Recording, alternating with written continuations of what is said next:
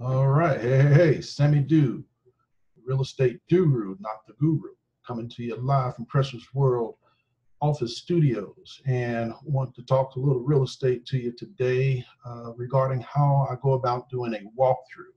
I actually have a video of a walkthrough that I did not too long ago and want to share with you. And so if you want to kind of stand by for a moment, I want to make a few points. I made a few notes. So I'm looking down a little bit because I want to cover all these notes with you. But I've made a few points that I want to make before showing you the video. And then I want you to enjoy the video. The video should pretty much speak for itself. However, this whole video and this whole show is all about coaching and mentoring the real estate investor. There are just so many rookies and folks that's been going to these seminars and YouTube universities and kind of being dumped on the street without really true mentorship, true coaching. And it's my passion to try to do something about that because unfortunately, this group of so-called investors are really bringing a bad name on the investor community, as well as creating a bad reputation with motivated sellers, as well as cash buyers like myself. So I'm doing my part to extend a hand to help the new investor, the new so-called investor, become better. There are no professions, especially highly paid professions that allow you to make a lot of money, that does not have mentoring, from doctors, attorneys, even the carpenter, the plumber. They're called apprentices and internships, and in the police world they call it field training officer. I was a former cop, and even after all the training, you put a gun on your hip, they still put you with a mentor. And real estate is a high-paying profession, but it still also requires a mentor. So if you're all about your business, then you want to treat it like a business, invest in yourself and learn your craft. You need a mentor. So this channel is here to help you do that. In part here today, I want to show you how I go about walking through a property. There are some key items I tend to want to capture, and I do want to make a couple of points while I'm looking down here. The first thing is property conditions are always going to vary, and for the most part, if you're dealing with a distressed seller, those properties are always going to look, let's just say, not so attractive. And I'm talking even their living conditions. And unfortunately, sometimes if they're going through a depression state or just very strained or stressed on some things, their house may be in disarray. Sometimes that's just the way people live. They're hoarders, things of that nature. So just keep in mind that you may find and see anything in walking through a house, but you always want to remain professional. Never embarrass the seller.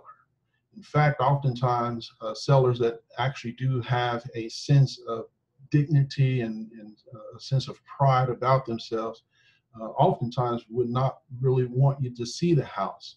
And I just let them know, I'm not here to see your stuff, I'm here to see the house. And I let them know that I've seen plenty of houses, which is true. I've seen plenty. And I always tell them I've seen houses that have been worse than this. And so it does make them feel a little bit better. You just don't want to embarrass the seller, but it is your responsibility if you're going to acquire a property to take a look at it. And you definitely want to do that while the frying pan is hot, while you're there. And so make sure you don't embarrass the seller. Don't make them feel any worse than what they may already feel because of the situation that they might be in. And I might even say too that you never know. They may not have always been the way that they are. There could just be something driving that. So just have some respect for their situation. I also want to make it very clear that when I walk a house, and if I know that I'm basically going to wholesale it to a cash investor, I don't hide anything about the house. I don't try to cover up anything or hide anything. I try to be as transparent as possible by letting the house speak for itself. Most investors have, at least seasoned investors, are used to situations with a property as far as the amount of work that needs to be done and whatnot. And frankly, if they can do the work and want to perform the work, they will. And the damages are the extraordinary, difficult issues of a property wouldn't scare them off. So I would, and not only that, if you look like you're trying to hide information and hide something from a possible cash buyer, you are going to ruin your credibility before it even gets off the ground, because we are a very small community. And for those that are in the game regularly, we talk to each other, and you don't want them to say, hey, this is coming from, Precious World Enterprises or Sam Nelson, and we know his stuff is always like crap. He's always trying to oversell. He's always trying to understate the damages and the repairs, and he's just always trying to slide something under our eyes. So we just want him to look at anything that he might put out there. Or they may just say, hey, this guy clearly doesn't know what he's doing, and we don't have time to wipe noses, don't have time to babysit. My money is real money. I'm not trying to throw my money away. That's not what I'm about. And they still will pass over you. So for me, I want to be as transparent as possible with the property, and make sure I get some good quality information regarding the property. Not to mention, because of many properties I do, I obviously know where some of the key areas of interest that an investor would like, because these are always going to be kind of big ticket items. One of the things I would do is I would always make sure you take a lot of pictures. Pictures. You can't take enough pictures. Pictures do help a whole lot with a possible cash buyer. The more they can see in the pictures, they may even get to a decision much quicker if they want to continue to go forward. But I also like sometimes to do videos, in which I'm going to show you one today, because pictures doesn't necessarily tell you the entire story when it comes to, say, the flow of the house. So the video can kind of help you with the flow of the house, but then pictures can give you the opportunity to slow down, and you're taking a look at a still shot versus a moving shot, so you can kind of make the proper assessments even as a cash buyer. So I tend to like to do a lot of pictures, and then I'll try to do one decent video. Make sure when you're doing pictures and videos, if possible, make sure you can turn on all the lights. Make sure you can turn on all the lights. Now, before you do that, you talk to the seller and make sure that it's okay. Ma'am, sir, I do need to get a lot of pictures so I can talk to my partners about, and do you mind if I turn on the lights? I want to make sure I can get some good assessments from the pictures that we have, and the lighting will be helpful if you don't mind. And I promise to turn them off once I'm done. But for now, if you don't mind, I need to turn on all the lights. And I also try to make sure that I'm respectful to the seller and not having them be included in the shots, because oftentimes they don't really want to be in the shot. They may be feeling a little embarrassed about their situation anyway, or they just may be camera shy, and that's good. That's good. I don't need them in the shot. I'm looking for the house, not them. So you want to be respectful and having that type of communication with them. Also, I would recommend you always bring a flashlight. Always bring a flashlight, even during the day. When you're going to look at a property, you want to take a flashlight with you. I'm an old cop, so I carry a mag light. Don't have it handy here. It's probably in the car, but I always carry. I carry one of the big mag lights, like the cops, because I just love it. It's a good weapon too if you need it. But you want to carry a light even in the day, because sometimes you get to rooms where the lighting there is blown, or for whatever reason there's not enough light. Sometimes we need to look in the closet where the water heater is or the HVAC system is. There's definitely not enough light there. But there are some key things you want to look at in those particular areas with those types of appliances. So make sure you always carry a flashlight even during the day. Also, just so you'll know, oftentimes in distressed properties, you're going to have a lot of overgrowth in the yard, from the bushes to trees and even the grass. Of course, when you have a lot of overgrowth, it's very, very inviting to wild nature. By that I mean you might see extra rodents, extra snakes, of course, comes with extra rodents because of their urinary trails that they leave that draws the snakes there. And you just want to be mindful when you're walking through that growth where you're stepping. I know many investors wear boots when they're walking properties. I have yet to buy a pair. I've got some watertight boots, but and if it gets too bad, I'll slide those on. But it is a good practice to have some high level shoes, especially if you're going to be out there in the growth. Oftentimes, I've seen enough of the growth and all that I don't necessarily need to walk through all of it. But just want to give you a heads up that that could be a challenge for you if you're not used to it. You come out with stickers and thorns and things that might be sticking to your pants, your jeans, or whatever you're wearing. I remember in one property, I was dealing with a 5-acre lot, and we acquired chiggers. That was a new experience, very new experience, painful too, I might add. But that's one of those situations that's typically in rural areas where there's a lot of animals, horses, cattle, things of that nature. But that was a learning experience to have been in that property, in that yard, in that acreage, and experiencing the chigger bites, because those things you don't necessarily know that's happening until the night comes, and then you're wondering where all these bumps are coming from, and then they start hurting, blah, blah, blah, blah. So anyway, you're subject to that when you walk in property, especially with a lot of growth. Also, properties might have pets, and of course, if you hear about them, you obviously are welcome and should ask about the seller, so those pets can not be disturbed per se. Some sellers will say, oh, they won't do anything.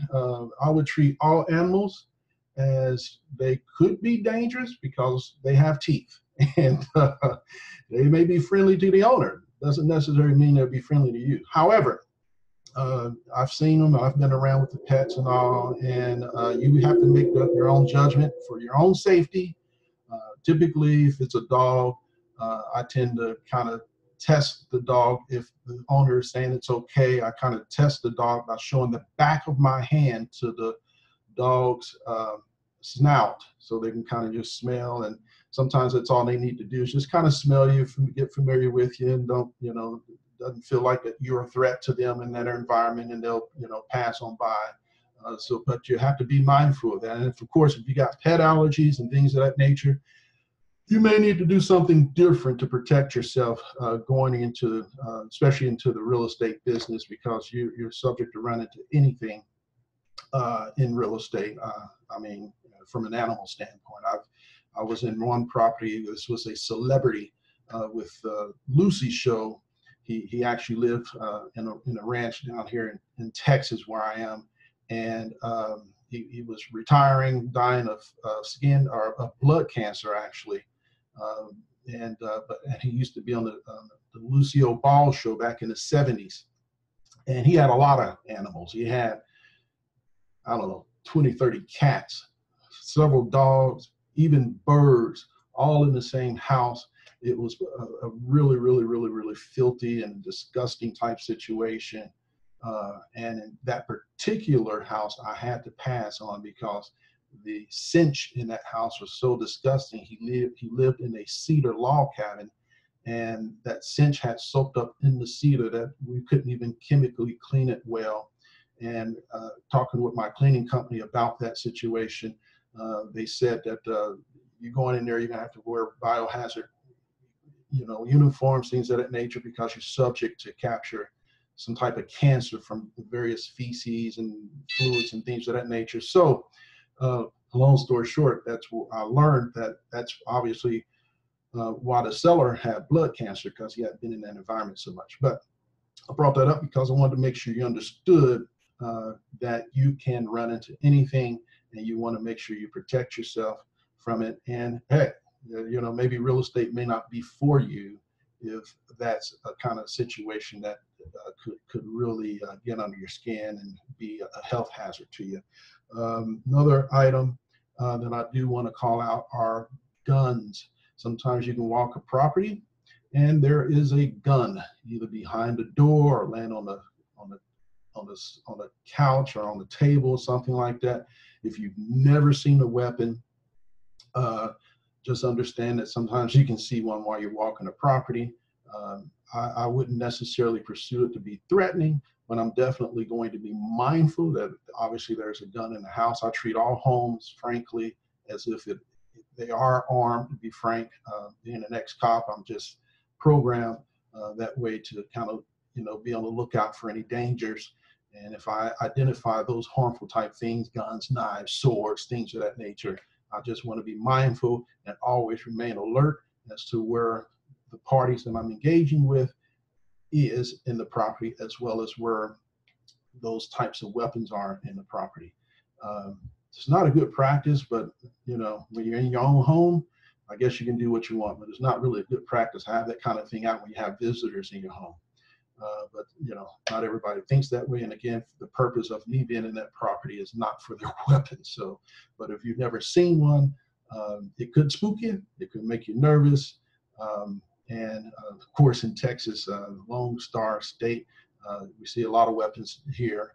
And I don't say I see them in every property I walk into, but I have seen them. So just be on the lookout that could be a possibility. I would just, again, be mindful that, weapons there. You don't have to engage with or even bring it up or talk to them about it. You just want to be mindful and keep moving. Always remain professional and calm. Get your job done as far as looking at the property and taking pictures. So with that being said, I'm going to share my screen and let this video run for a little bit and give you an idea of how I walk it, and then I'll come back with some closing points that I want to make. So give me just a second. We'll run this. I blotted out the address for obviously the privacy. So, but you're going to kind of hear me also narrating the video as well. So we'll let that speak for itself. Very East Austin, Texas. East out 969 and close to Wimberley. So we're taking a tour. This is a 3-bedroom, 2-bath, about 1,250 square feet.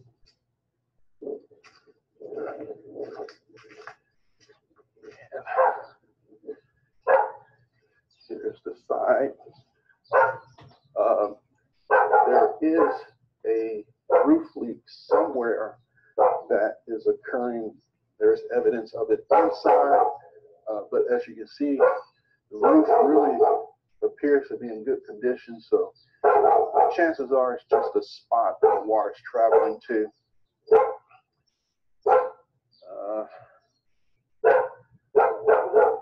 Okay.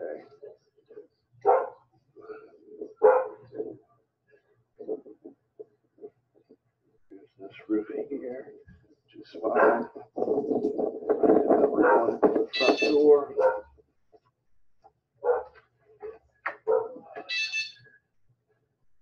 And we're in the front door.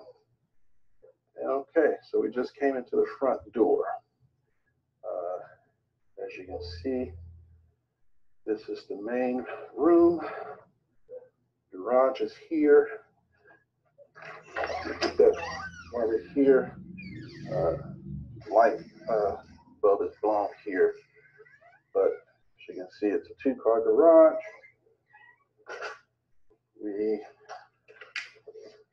I forgot my flashlight for the video. This is the HVAC system. You'll see my still shots on this. But I did have my flashlight for the still shots when I took the still shots. Just came on, as you may be able to hear, it's working. Electrical panel. I know it's hard to see. Electrical panel.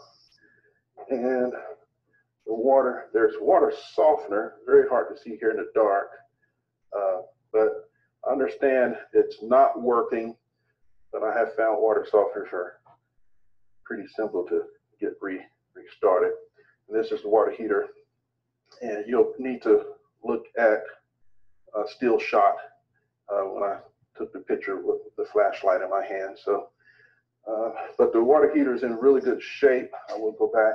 It's not rusted at the bottom. Really, really good shape. This house was built 2005. This has the original water heater in it. Apparently, it was serial numbers is 2005 on it. Okay, a couple of points I want to make with regards to the electrical. I always get a close-up shot of the electrical panel. Oftentimes contractors, as well as cash buyers who's got a lot of experience with flipping, will want to know how old and the condition of the electrical system in the house. There's a difference, obviously, between the aluminum and the copper. And with regards, I believe it's 1978 or 77, somewhere in there, they had to transfer everything from aluminum to copper for whatever regulations exist. And it does make a difference when it comes to the quality of electric in the house, from 110 voltage to 220 voltage, etc. The other thing I want to point out is the water heater. Very, very key item that most cash buyers want to look at. The condition of the water heater obviously could be an expensive. It needs to be changed out, and it can be very well gauged by how the bottom of the water heater looks. Typically, a good situation is that the water heater is actually in a tray, not just sitting on the wood, and in a tray, and no rust, no water, things of that nature at the bottom. And if it's not sitting in a tray, it could be a challenge. And of course, if there's rust and things of that nature, could be a good indication that they need to change out that water heater. And of course, the water softener in this case, you know, they're not in every house, won't be in every house, but it happened to be in this particular house. And just, you want to, you know, obviously acknowledge if there is one there, what kind of condition it's in. But those are not as difficult to handle, you know, from an appliance standpoint. But it's always great to know. Let me let the video continue. We're going back in. Okay. All right, back into the main room. As I mentioned, outside there is evidence of a roof leak, and as you can see inside, this is the result of that.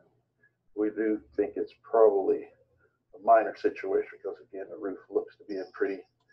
Let's just talk about that. Before I went in the house, you know, I got a video of the outside, and I worked very hard to get as much of the roof in the video as I could.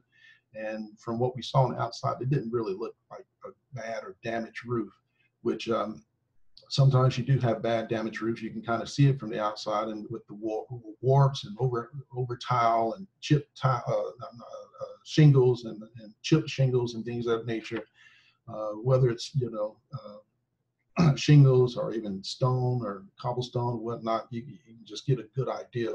And in this case, because the roof didn't look so bad, definitely seemed to be probably a smaller problem on the roof. It's possibly something that's going along the chimney stack or one of the vent pipes, possibly that there's just a small leak. And be honest, water travels, so the leak may not even be right there at that spot. It can be somewhere else that the water traveled to. But anyway, I just wanted to make sure that you saw that, because obviously there's something going on with the interior of the property. So I'm gonna keep going. Shape. But here we are here. Filter. Okay.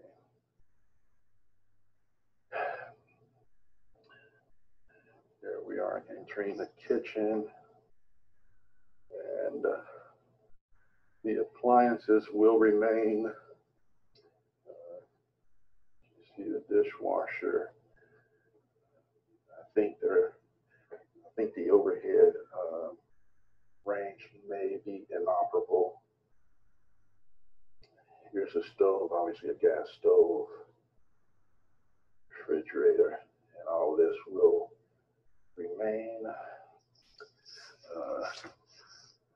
The deep freezer obviously will not.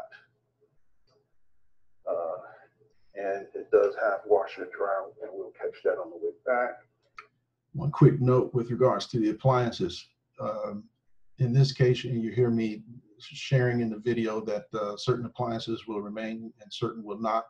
I will just tell you there are some common practices, and but common practices doesn't necessarily mean what is happening in this particular transaction.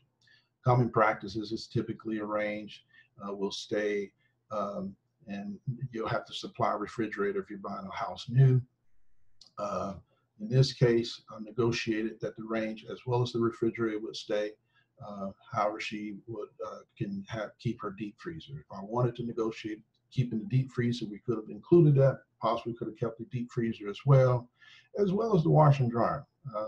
So just keep in mind that all those appliance situations are always negotiable, but just commonly speaking, in the business, when you're just dealing with one homeowner to the next, is typically the range that stays, and maybe the refrigerator, but most of the time it's just typically the range. The other thing too is identifying that the range is gas versus electric.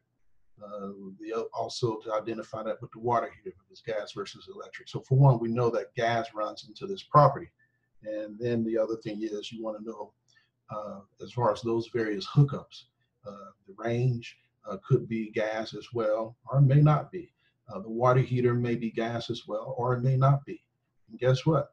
Even the dryer with the washer and dryer may be gas as well, or it may not be. That's kind of old school, but hey, you'd be surprised. So we'll go ahead and let the video resume. This is the dining area.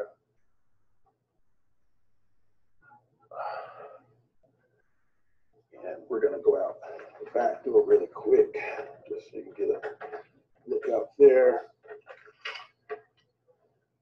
You'll have some steel shops as well. Watch out for the snakes. Here. Very nice neighborhood. But you can see this is the backyard. A lot of growth, but nothing really that major. You can see again here the roof looks in pretty good shape as well, and just a lot of growth on the side of the building there, actually on both sides. I do have some window panes, and I believe they're double, that needs to be repaired. There's a pebble up in the right corner, pebble hole in that window. This one has a little larger hole. This window appears to be fine. Back in. Just before going back in, I also want to let you know this.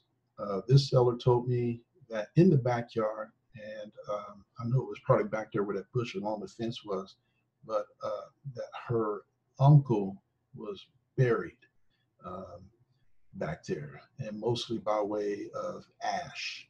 So apparently he was cremated, and they poured the ash back near that bush. But you'd be surprised at things you might learn from a seller, and certain things, and in certain places, certain things like that might have to be disclosed. I know of one property I was dealing with where someone actually committed suicide in the property. That is something that needs to be disclosed. But as far as sprinkling of ash, I don't think that's one, but it's obviously something that you would want to be mindful of. All right. Going back in here, and we'll visit with the master bedroom. And you can see very good bones on the property. Master bedroom, closet.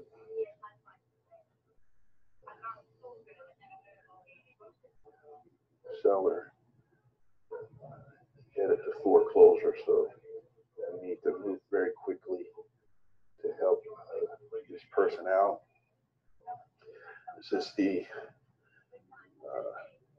master bath.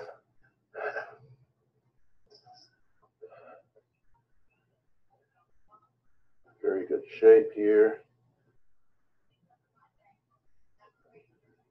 Shower.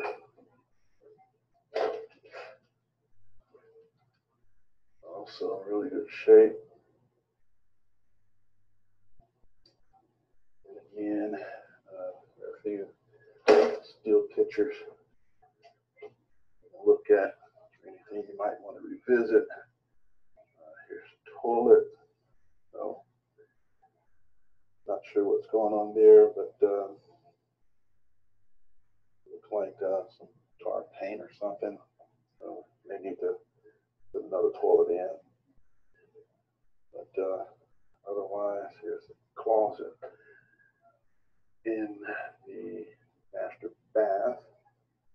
So there's a closet in the master bedroom as well as in the bathroom itself. And this is the first of two bathrooms. We're heading back out and back into the kitchen. And then we're going to check out. Just another thing that I want to speak to, I didn't really speak to it in the video, but it was done on purpose, is I was getting video shot of the floor. That wasn't just because I wasn't paying attention to the camera. That was an intentional act that I wanted to allow, if I were to show this video to a cash buyer, them to see what type of floor was in that property. In this case, it's linoleum and carpet. And we can see the condition of that floor. So you have an idea if you're gonna have to change out the floor, if the carpet can be cleaned or changed out, obviously goes into the expense. So these were actual intentional shots, not me not paying attention to what I was doing. This was intentional. These other two rooms, but before I get there, let me show the washer and dryer hookup. Functional.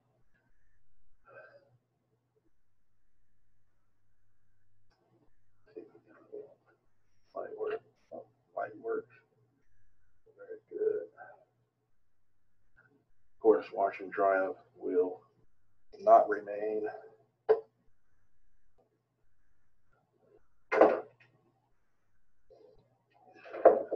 Here's the intake for the HVAC system. Obviously, you need to change the filter there.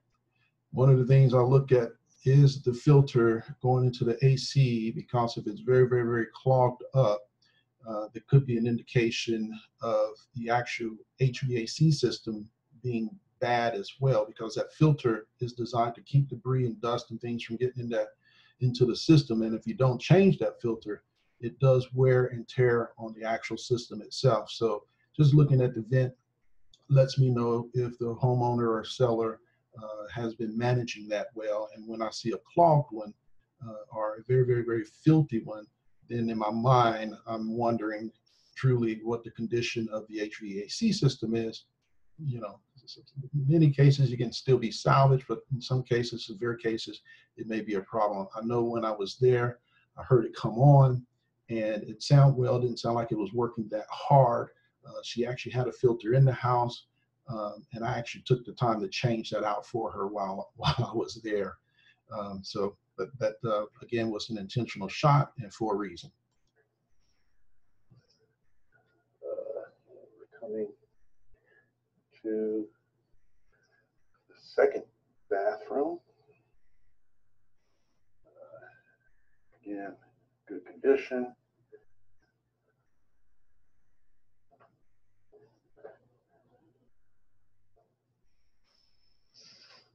Very good condition.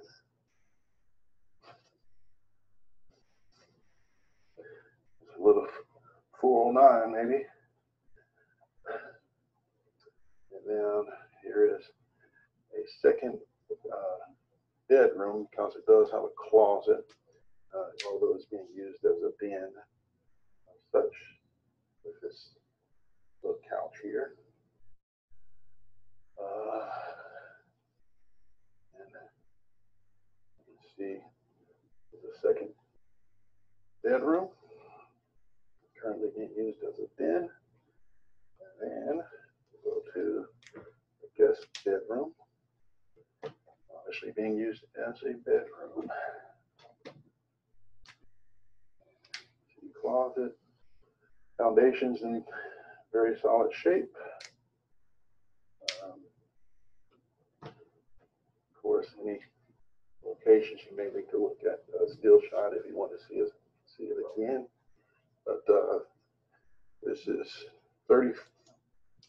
All right.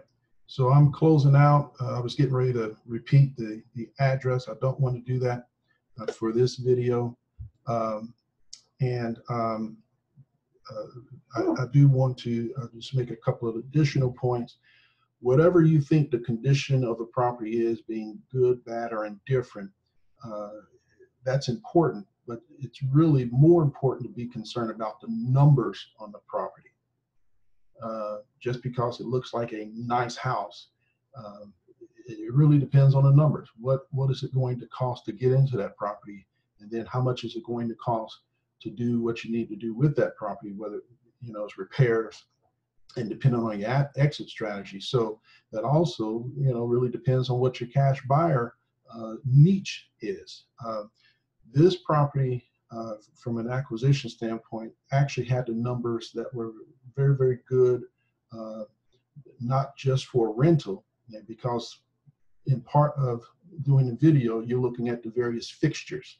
You saw a lot of economy grade type fixtures, faucets, and lighting in that property. Nothing custom, nothing upgraded, or no wow factor, just kind of basic items. So if a buyer of that property wanted to kind of keep that and maintain that, chances are he might be looking to just rent it out. And his acquisition price could even be higher, will even be higher than a fix and flipper. On the same token, if it's a fix and flipper, their acquisition price is going to be a little lower, because chances are they're going to want to upgrade all of those items in that property. So kind of depending on what your niche is and what your cash buyer's niche is, you know, it just kind of depends. It doesn't really, you don't know until you're talking to them, but this kind of helps them decide, and it helps you to be able to target the cash buyer that you're looking for, whether, you know, with regards to your buyers list. So this property and the numbers in this particular property was actually very, very, very good for both. Been a great fix and flip, do a lot of upgrades, and then when you consider the subdivision that it was in out there in East Austin, definitely a lot of room for that. But there is a lot of rental properties out there as well. So there were cash buyers really making the decision to buy just simply off of the video, didn't necessarily even need to go and inspect the property in person, because they were very happy with the amount of video and the type of video that I did. Also keep in mind that in the video, I wasn't trying to sell the property.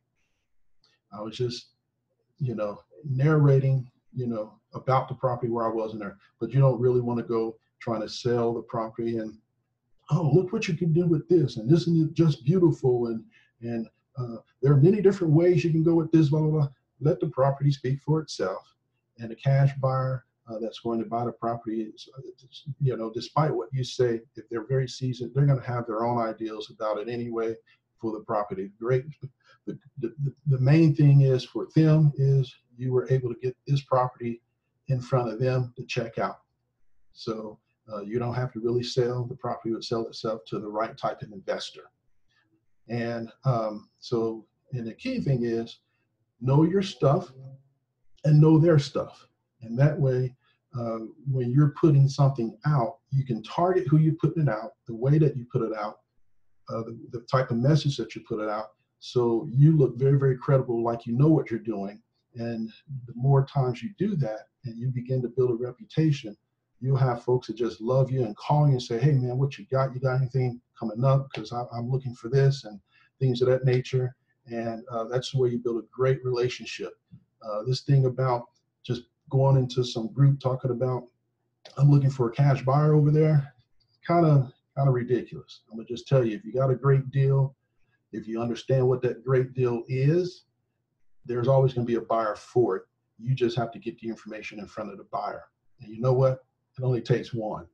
You don't have to have 100 buyers. You just have to have a buyer for that property. So I wanted to make those points.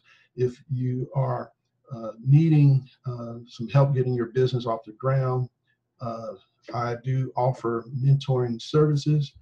Whether you want to book an hour with me, and I can in an hour try to identify, we can talk about your business model and what you're doing and how you're doing. We can kind of fine tune that and get you some action items out of that. And if you want even a longer term mentorship with me, we can discuss that during the booking. You should find a link somewhere in the description or somewhere around this video. Just go ahead and book, and we'll have a Zoom chat and kind of talk about how to get your business off the ground. Also, subscribe to this video, subscribe to the channel, or follow me if you like. And even if you don't like, go ahead and put some comments in. Comment if you like, comment if you don't like, so I'll know if you like it. I'll continue to put more of this kind of thing out there.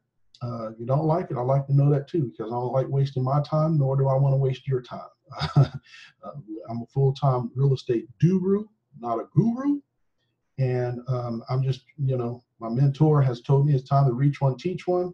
And because of the mess that I've been seeing in the streets with regards to all these new so-called investors that's kind of jacking up the profession and giving us a bad name, I'm looking to help a few of you guys. So at time of this video, I do have room to take on a few more mentees anywhere in the country.